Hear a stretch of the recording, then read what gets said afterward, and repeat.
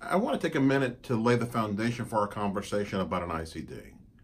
Now, a defibrillator is an important part of our management of advanced heart failure, but it can be confusing to the patient. The way I want you to think about it is think about it like this. If I have 100 patients just like you, in the next 5 years, 30 of them will pass away of non-heart related causes.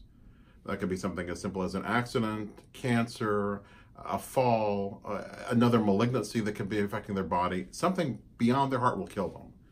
Of the 70 that don't die of that, 7 could have their life saved by a defibrillator. The challenge is we don't know who those 7 are. We have no way of identifying them beforehand. So we put devices in 70 patients to save those 7.